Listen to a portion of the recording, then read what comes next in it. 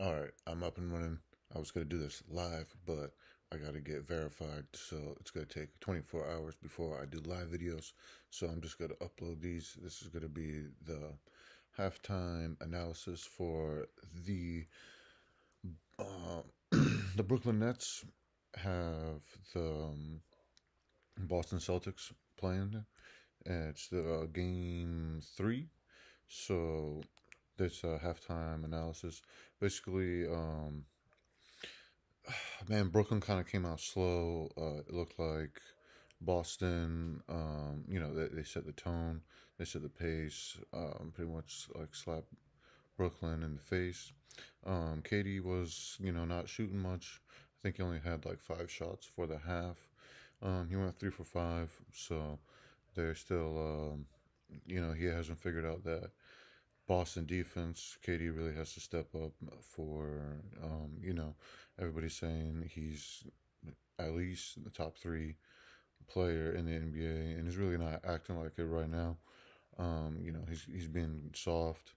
Um, even this both these first two games, he's just been shooting, doing these outside shots, and he has like low percentage shooting these shots. I think he kind of figured something out this last game, game two. Towards the end, he was kind of attacking the basket a little bit more, and he was getting free throws. It was a little bit late, I feel like, though, in that game. But I think he kind of figured something out in the end of that game. So we'll see.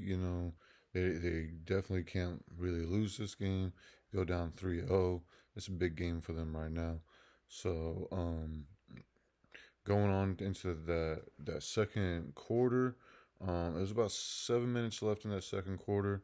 Bruce Brown kind of sparked them. I think he got a steal like right there in that 7 minute mark, and kind of it got Brooklyn going. I think Brooklyn was down maybe 12 or something at that point when Bruce Brown, he got that steal, easy bucket, and he got them going. They ended the half. I think they might have had a 1 point game, and in this half. So Bruce Brown, they sparked the team. They started going. The others playing better at home. Um, that supporting cast with Katie and Kyrie, they're not really playing too good. So having the others there, helping out Bruce Brown and I can't think of the other that center that they have. Seth Curry, he was doing his thing out there. So it was good group effort going, for these guys. The others are really gonna have to step up this next half, so they can get that win.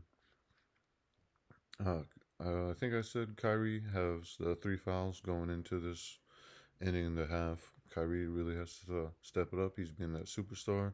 He really hasn't played, much this whole season, being out with the COVID thing and the shot and all that. So he's got fresh legs. He really has to step it up. Um, they need to get that win. Boston, like I said, they set the tone, came out strong. This is really going to be a coaching battle. We're to see who can make the right adjustments going into this next half. It's good, like I said, going to be a big game for Brooklyn. Um, they can't go down 3-0. Talked about KD. He really needs to start attacking the basket more and get out of these, mid-range jumpers that he can hit, but he really hasn't been hitting. He can attack the basket a little bit more, get these free throws, get in rhythm, and then he could get, start stretching the floor out a little bit more. Already talked about Kyrie Irving. He broke out. He needs to really break out in this next half, get the whole team going, get these other guys that play better at home going. That's basically all I got for my notes for this half. And really, just off the top of the head, I picked Boston going in 7, but really getting a little bit nervous, man. uh, the coaching coming out of Brooklyn, it's really not. It's not there. I know that they said, "Oh, we don't need a coach," but you're seeing a well coached team, a well oiled machine coming in here. Boston can score. Boston's deep. We're seeing that this first half, Boston can come. They got shooters. They can attack. They got their big man back. He's looking good. So Brooklyn might be in trouble. It might not go. It might not go seven like everybody wants. Man, this is it's good series still, even though Boston won these two at home. I think that the home teams they got the advantage. The others play better, but Boston's they got that defense and they can score.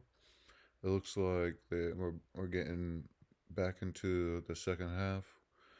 Like I said, I was gonna go live, do this little halftime breakdown, see if we're getting back into this game. We got a little highlight going. Man, that defense going on KD. KD really has to figure it out. Man, he can't be, top five, top three. People want to say he's the best right now, but he's not. He's not looking like it. It's not. He's not. He's got to. He's got to figure it out. He can't be talking about top five. They got his field goal percentage, game one, 23%, 23 points, 9 for 24. 9 for 24. Come on. That was those mid range. That game two, 4 for 17. He got 27 points, but it was like at that end, he started attacking the basket a little bit more in that game too. So he needs to start attacking the basket a little bit more. The game just started the third quarter. Go ahead and get this uploaded. I wanted to do this live, but I gotta wait 24 hours. Come on, YouTube. I know. I know we got bots, but put your boy on. All right, man. I'll be back after this. Take some notes. Brooklyn really they got to get this or they in trouble. Let's go. HDTV.